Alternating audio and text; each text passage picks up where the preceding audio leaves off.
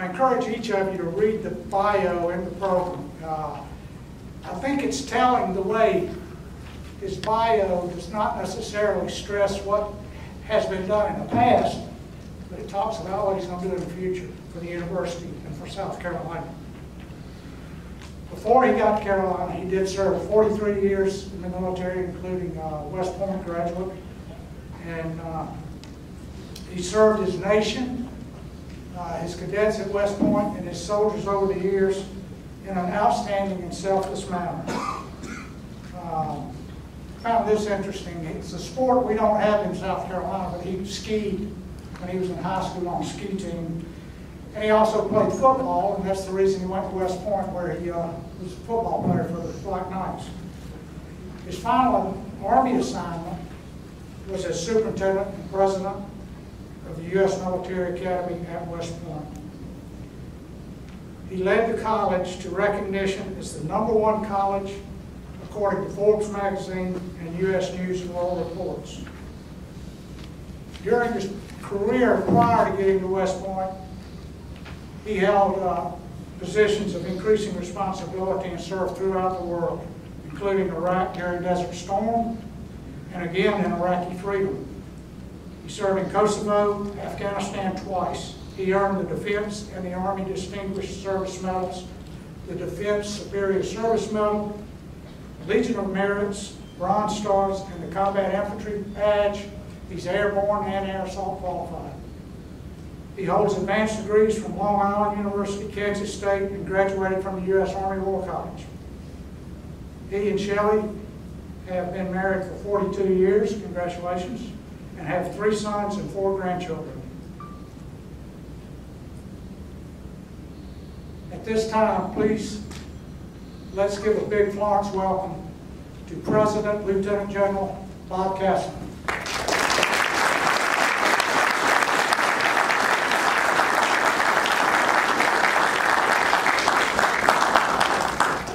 Well, thank you very much, Barry. It's really an honor to be with all of you this morning, and what an incredible turnout. You know, we got here a little bit early. We went over there to the Veterans Park, walked through the Veterans Park, a lot of great memories over there. But I really give Florence a lot of credit that they have actually created a park in honor of veterans and those who have served our nation, who have stood in the gap to protect what our nation's all about. It says a lot about Florence, it says a lot about what your values are, and those of us that are veterans greatly appreciate that you have dedicated what you have over there. I know it's raining, we couldn't be over there, but Florence has this beautiful convention center right here, and we're able to gather in this room, for the most part, with some separation distance and masks and all that sort of thing in the pandemic world, but it's really great to be with all of you this morning. I want to give a very special thanks to a number of people. First of all, off to my left, your right, is a number of our board members, and I do want to recognize them because they're really great men, and their spouses are phenomenal, who have represented our university for so many years. First of all, Dr. Floyd and his wife Kay, Jean and Dee Dee Ward, the spouse of our chair, Dr. Dawn Smith, Debbie Smith, and a former board member, Mark and Julie Bike. So we're so honored. Thank you very much, all of you, for being here today. I also am very grateful to be here with our representative, Roger Kirby. Sir, thanks so much for your rendition of our national anthem and the honor that you have given our nation in what I just said. I want to recognize Darn Sasser, Reverend Calvin Robinson, sir, thank you. I know Walt Anderson is not here. His color guard is here. I'm not sure if they're still in the room, but they did a magnificent job. So thank you all very much, the color guard. And finally to Colonel Barry Wingard. Thanks for hosting this and your great job that you're doing as our MC. And again, I want to thank all of you for being here and for inviting me to speak for this event. I noticed when we were singing the rendition of our armed forces that there were so many veterans that are in the room that stood up for your respective service. And to our veterans and to our service members here today, thank you for your service. We stand in appreciation of the sacrifices that you've made and the examples of leadership that you bring to this great community. And to the families of those particularly who paid the last full measure of devotion to the defense of our nation, a very special thank you and appreciation for your sacrifice as well. Here today, as in many communities across America, we pause to celebrate those who have worn the cloth of our nation and who serve so proudly in defense of the United States of America. Since the end of World War I, our nation has set aside this day to celebrate the men and women who served in our armed forces, defending our country against all enemies, foreign and domestic. From the Revolutionary War to our most recent conflicts in Iraq and Afghanistan for more than 240 years, these men and women have answered the call of duty and of country and have carried out their duty with honor. One of the great leaders of the 20th century, former President of the United States, Supreme Allied Commander in the European Theater in World War II, President Dwight D. Eisenhower once said, "The history of freedom is never really written by chance. It is written by choice." America's choice of freedom manifests itself in our Constitution that says, "We the people." And we the people has always represented the ideals and principles of freedom. From the earliest days in our republic to today, we remain a people committed to freedom, tolerance, and inclusion of everyone. As President Eisenhower alluded to this, we have chosen this path to be free. But as you know, it's not without cost. Our freedoms and values are defended and maintained at a steep price. They're secured only through the blood and the sacrifice of brave men and women willing to confront the dangers of the world order to protect our values and our way of life. These faithless heroes have selflessly and continuously laid their sacrifice on the altar of freedom to allow us to enjoy the fruits of that freedom. I know you recognize that and appreciate what they do and what they have done over the years, or you wouldn't be here today. And I'll tell you, as a retired soldier with 43 years of service, it is an honor to be able to stand with you today and to talk about our veterans and their incredible service and sacrifice over so many years. If you ever have the opportunity to witness a veteran as they recite the Pledge of Allegiance or face the flag during the Star-Spangled Banner, just watch them in the corner of your eye. The words are alive to them. The bond created between them and their country, represented by that flag, is indelible.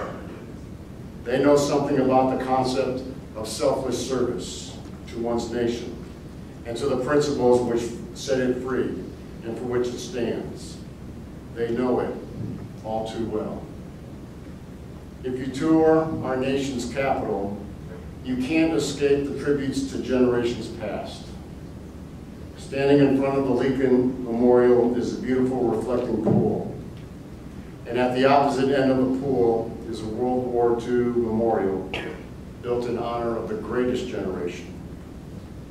Near the Lincoln Memorial, on one side you find the Korean War Memorial, and on the other side you find the Vietnam War Memorial, honoring the service and sacrifice of the millions who have served in those two conflicts. Our veterans came from a full range of backgrounds and values, but they all shared a few things in common. Within each of them burned a love of freedom and the moral courage to safeguard it.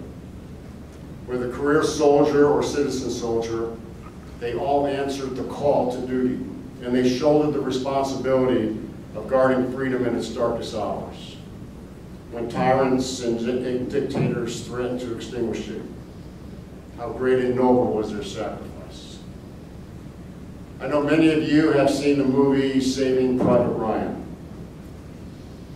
Without a doubt, the film has left a lasting impression on this generation regarding the debt that we owe to previous generations.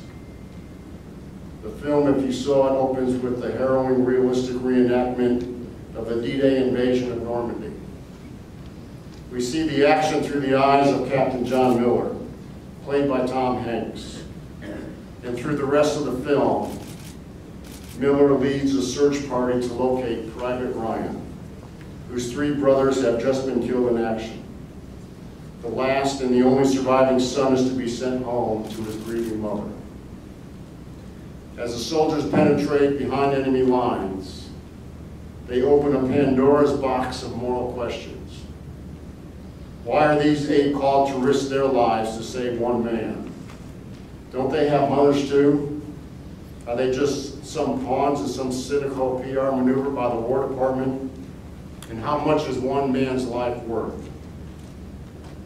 There are no easy questions, there are no easy answers to those questions, but in the end, we see the only one possible. Miller and most of his men have been mortally wounded, and as the captain dies, he grabs Private Ryan and pulls him close to his face, and in his last breath he says, "Earn this. Live a good life. Earn this."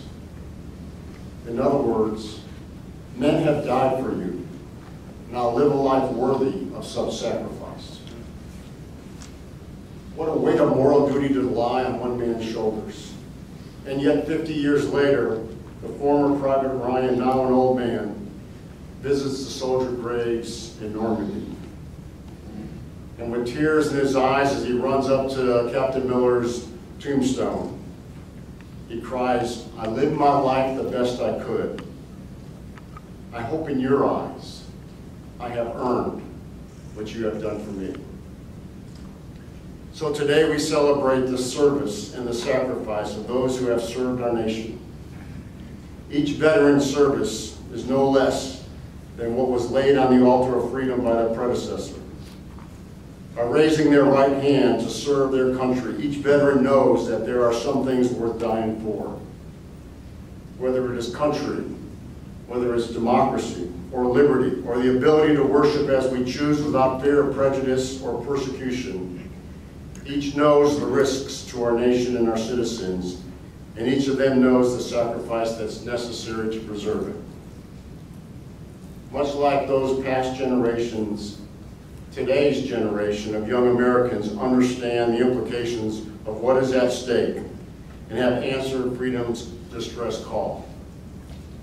The so-called pundits that cite America as a declining power have not witnessed this generation in action.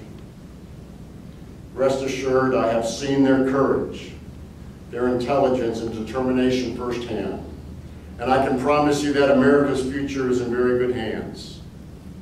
The simple fact that America is able to produce such a magnificent and dynamic generation is proof positive that this country's brightest days still lay ahead of it. And when I hear those who complain about what's wrong with America, I invite them to reflect on this generation and who they really are. Our service members today, sometimes referred to as the 9/11 generation, represent the very best of America. They are a generation of men and women that saw our nation brutally attacked, and yet they volunteered to serve, knowing full well that they would be sent into harm's way to confront the enemies of our nation on obscure battlefields halfway around the world.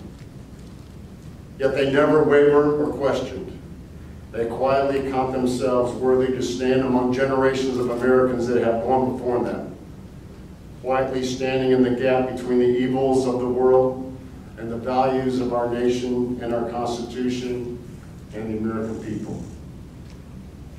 Many in this country don't fully understand the incredible value and impact of this 9/11 generation that they're having right now and will continue to have on our society, but that's okay, because they would not want it any other way.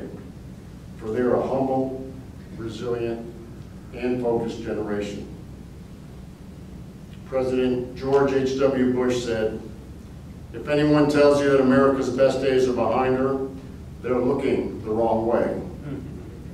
I truly believe that our nation's best days are ahead of us because of the incredible men and women of this generation who wear the cloth of our nation, who say every day, "Send me." The allow me to share a couple stories of soldiers that I believe epitomize what I'm talking about.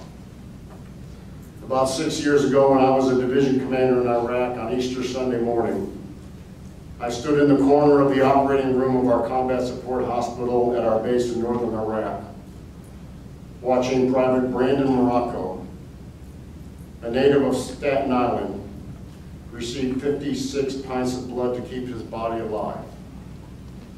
Brandon lost all 4 of his limbs when an IED hit him on the driver's side of his vehicle, as well as 2 inches from his jugular vein in his neck. Soldiers were lined up all night answering the call to donate a pint of blood just to save their buddy. We didn't know if Brandon would make it. But 6 weeks later, during my R&R leave, I stopped by the Walter Reed Hospital in Washington, D.C. to see him. And there sat an energetic, spunky Brandon Morocco, surrounded by his family, telling me he was going to walk off the plane to meet his platoon when they returned from Iraq. And sure enough, 6 months later, Brandon flew to Honolulu to join his unit in the welcome home celebration. His platoon all had gate-side passes, and instead of him meeting his platoon, the platoon got there first and they went to that airport to meet him.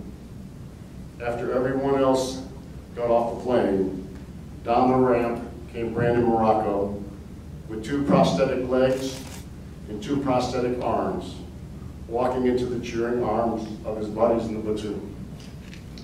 I also had the honor several years ago to meet Major Scotty Smiley, the first blind soldier to remain on active duty.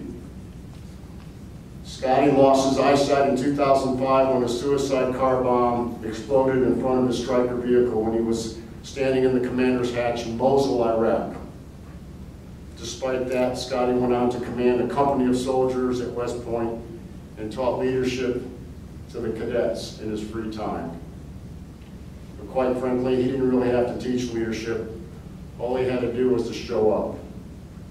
Scotty was also selected as the Army Times Soldier of the Year. He won an ESPY in 2008 as the best outdoor athlete. He completed an MBA at Duke University, and he had spoken to motivate Coach Mike Krzyzewski's Olympic Dream Team.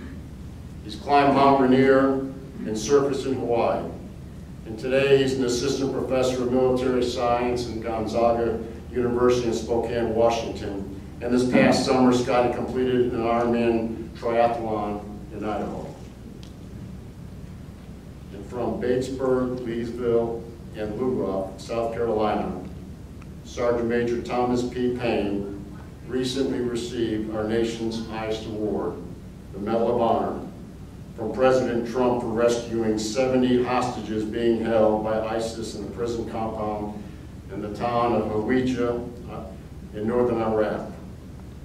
In constant enemy fire and in smoke and fire, Sergeant Major Payne repeatedly went in and out of buildings to breach fortified prisons and to rescue the 70 POWs.